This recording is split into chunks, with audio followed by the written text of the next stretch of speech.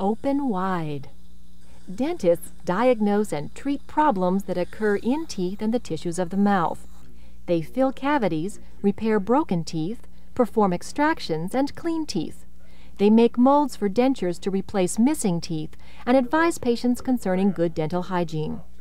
Dentists use drills, x-ray machines, forceps, mirrors, and brushes to do their jobs.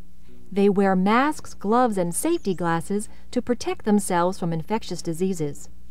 While most dentists are in general practice, some specialize in dental surgery, straightening teeth, or treating gum and bone diseases of the mouth. 90% of all dentists set up their own practices. Some dentists work in group practices. Others work for older established dentists. The rest work in hospitals, clinics, and research facilities. Weekend and evening hours are often necessary to accommodate patient schedules. Dentists with growing or established practices can have a very high income potential. If you're thinking about becoming a dentist, you must take 2 to 4 years of college-level pre-dental education, followed by 4 years at an accredited dental school. Upon graduation, you must pass a written board examination and obtain a license.